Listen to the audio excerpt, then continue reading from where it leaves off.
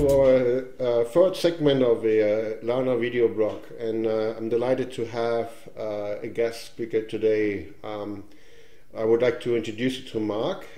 Mark is driving the strategy within Equinox, one of our partners. And so we want to give a little bit of an insight. So welcome, Mark, joining us. I'm happy to have you on here.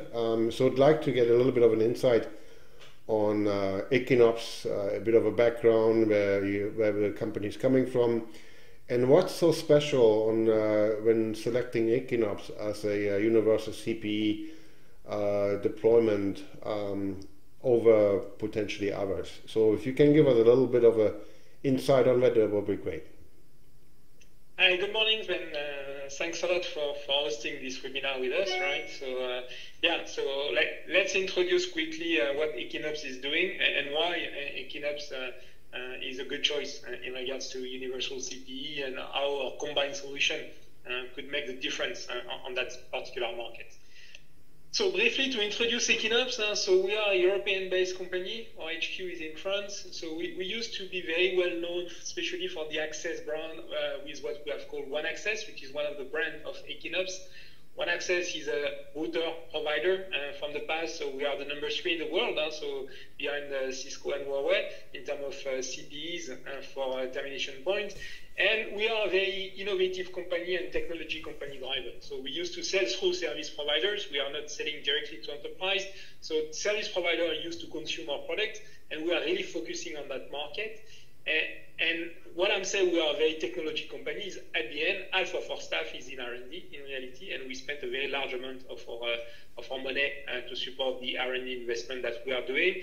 We are present all around the world.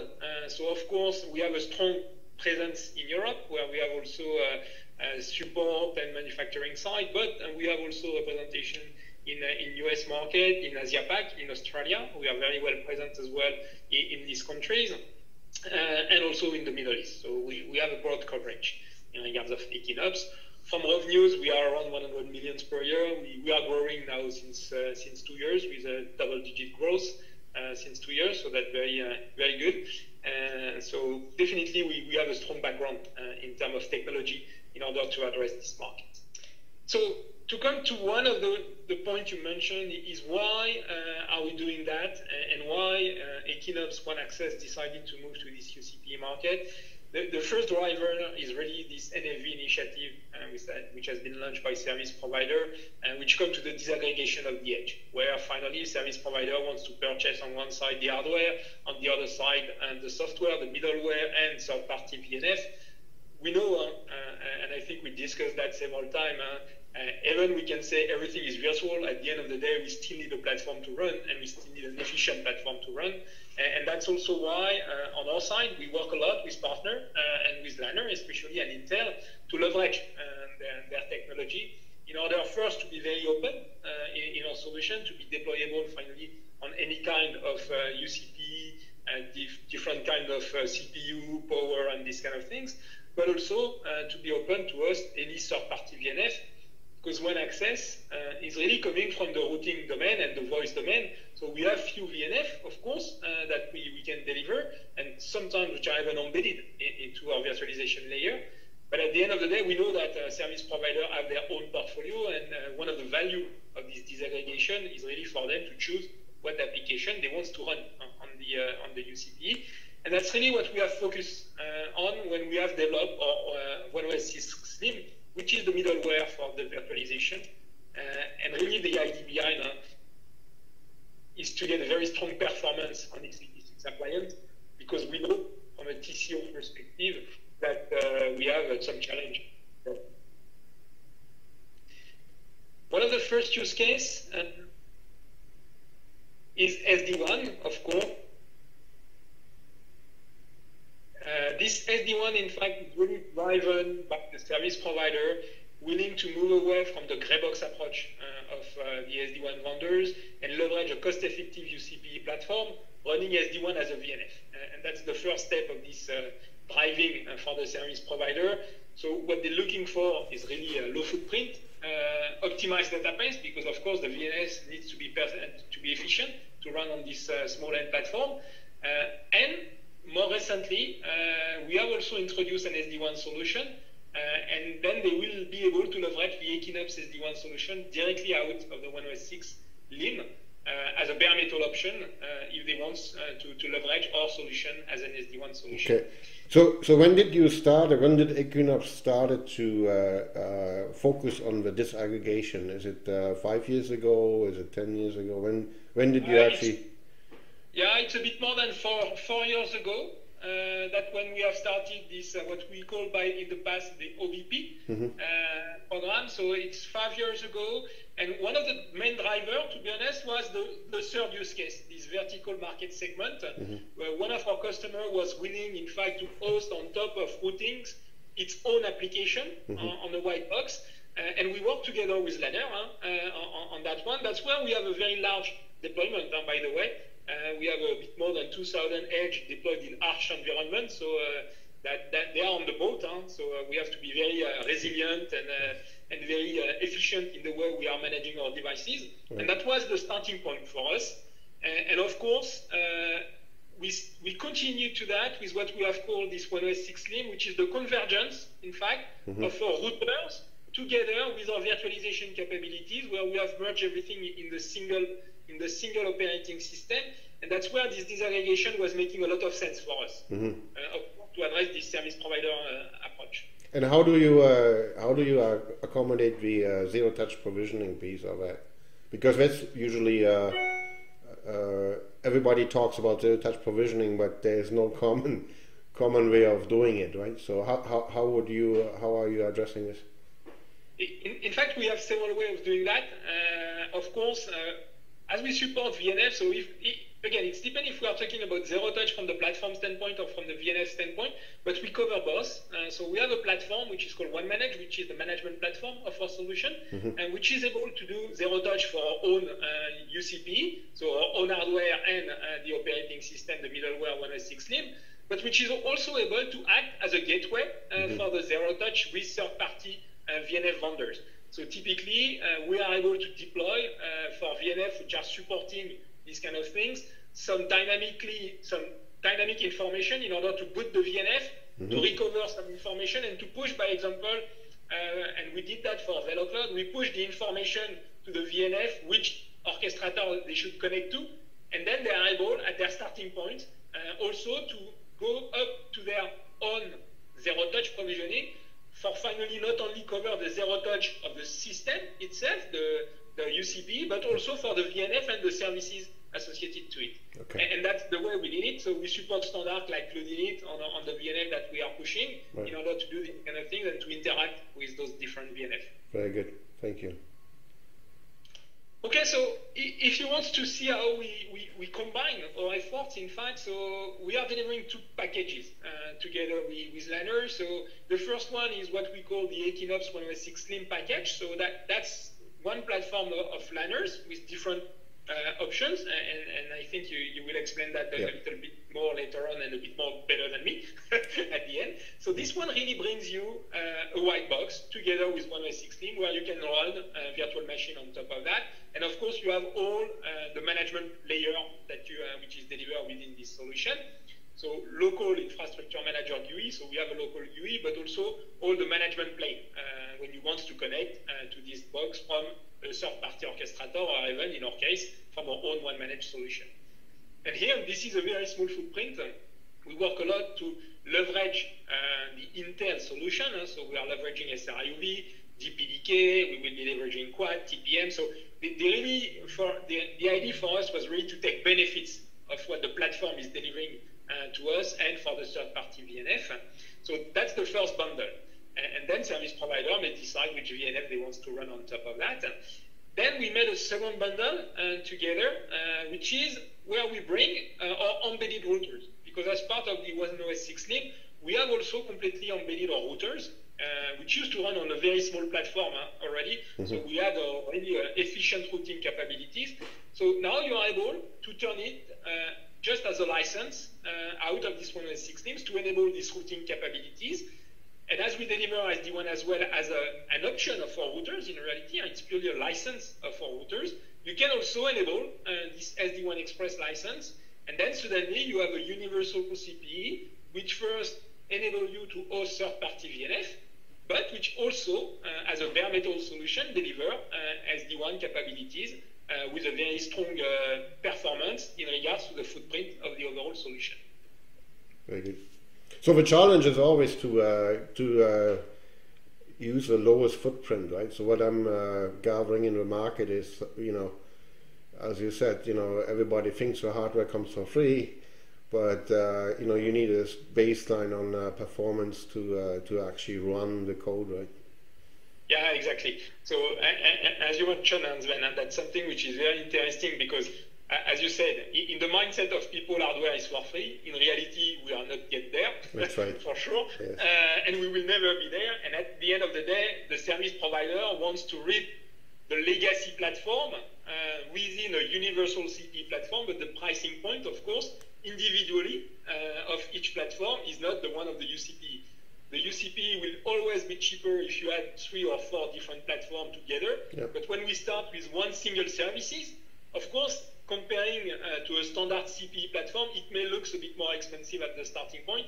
And that's where we need both to work to be very efficient in order to minimize the impact to introduce this universal platform. Yeah, very good.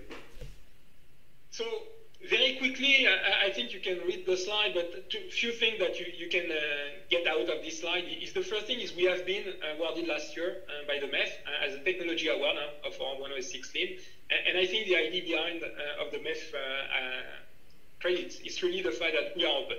So we work as an open software, so we can run on any type of x86 platform. So depending on the size, we support multi-vendor VNF. We don't have any lock-in. So even our competition used to run on our VNF, on our uCPE. So we are working with service providers to support them into their go-to-market and not to enforce them using our own technology for the VNF. And we have open API in order to integrate with orchestrators. We are doing everything in NetConfiance, so that's very straightforward for them to integrate. As you mentioned, we also focusing on this footprint that you mentioned, which is the key point to enable service provider to start launching universal CPE on a wide range. But of course, and I think you very well mentioned it, is this deployment and manageability. Yeah. We trustly believe that the model of the NFV, which is at the beginning a bit like the App Store for service provider, we are not yet there. We are not yet there for several good reasons. One of them is, of course, the SLA that the service provider is delivering to their customers. So we are not exactly in the same concept that the App Store where you consume and if you are not happy, you throw away. And it's free as long as you don't want to pay for advertisement. We are not yet there on the networking side.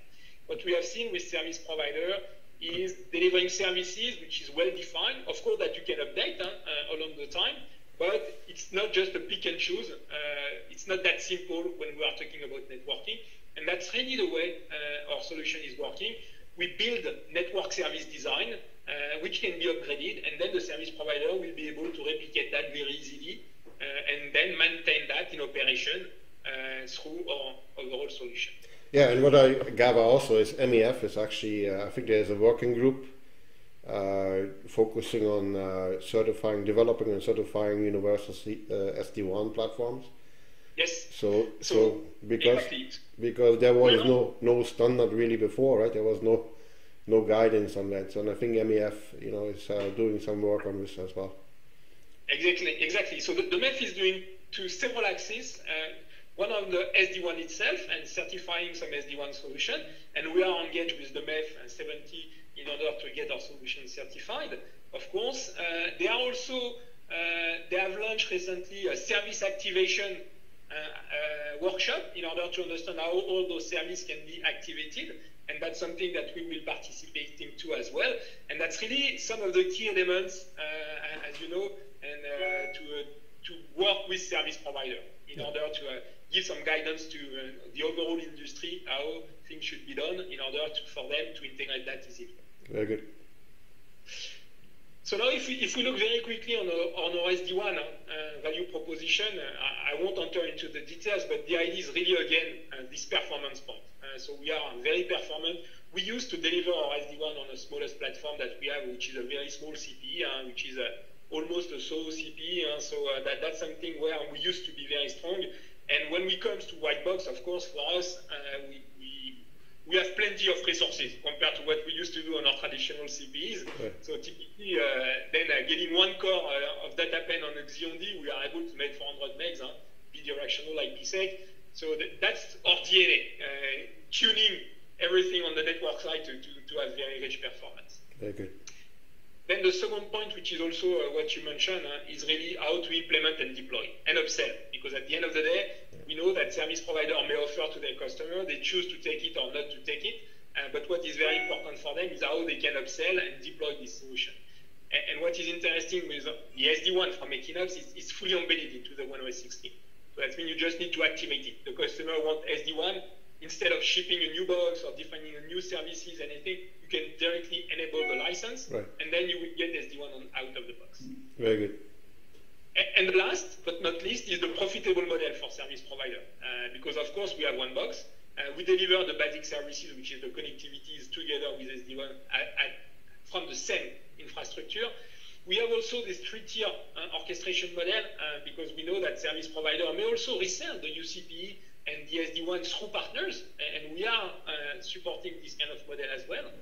And of course, from an SD1 perspective, we have a pay-as-you-grow architecture. So you will only deploy resources for the SD1 when you have the customers and when you deploy the services. There is no big upfront that you have to start with in order to deploy SD1 for a given customer. Because at the end, the idea for us was to address this SMB market of the SD1. And we know that it will take time, and we know that we have to scale in order to make that happen and not put a strong upfront cost to the service provider. Yep, very good. So now if we are looking a bit what we have done on our joint approach, so we used to work with Lanner now since years on this universal CPE. Yep. Lanner is part of our default product that we are offering when Equinox is selling its own white box. Of course, the intent that we are working together here is to continue with this partnership and to leverage the technology that you are delivering to us within our own solution in order for both of us to take benefit of that, and finally to simplify the go-to-market for the service provider. And I think that's what is very important in this collaboration we have with you, especially on the US market, where we are able now with Lanner to ship box directly pre-configured with our 1OS6 directly from the Lanner inventory.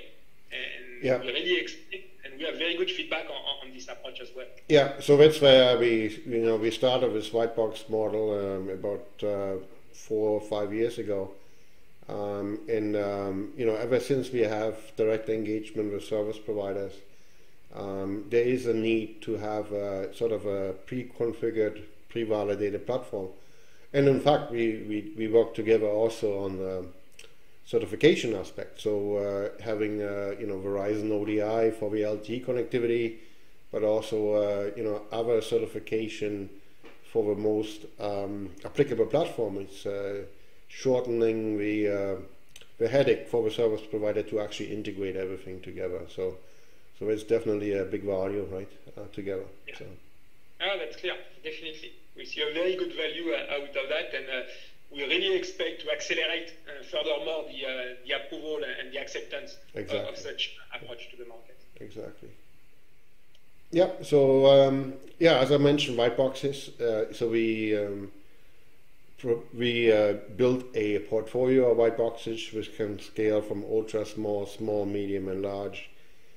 So I think that the key element here is that we actually managed to meet all the requirements for the service providers in order to be deployed.